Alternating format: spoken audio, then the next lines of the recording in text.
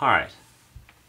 Part C, we want to use our answer from Part B to find an estimate of the total amount of water in the tank to the nearest liter at the end of 8 hours.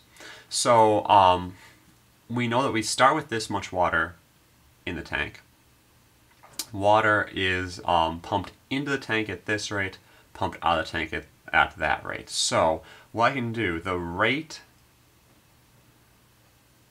of change of water is going to be the amount pumped in, W of t, minus the amount pumped out, or removed, I guess is the wording they use, which is R of t.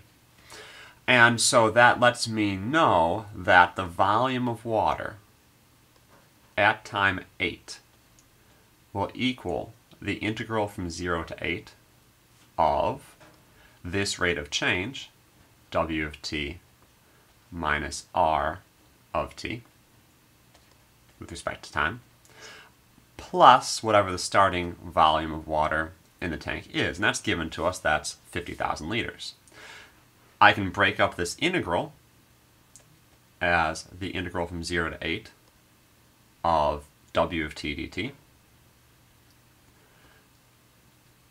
minus the integral from 0 to 8 of R of t dt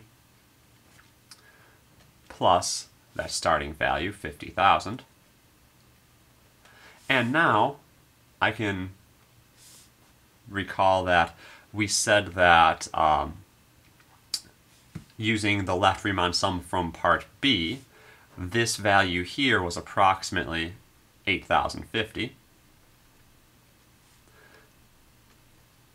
I still have this 50,000.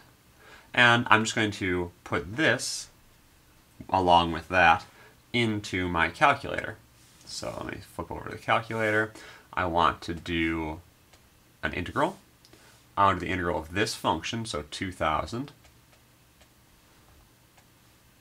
e to the negative, I'll use just x squared over 20. I'm going to evaluate that over the variable x, going from 0 to 8. So that's the integral part. And I'm going to have minus the estimate for this integral, which is 8,050, plus the 50,000.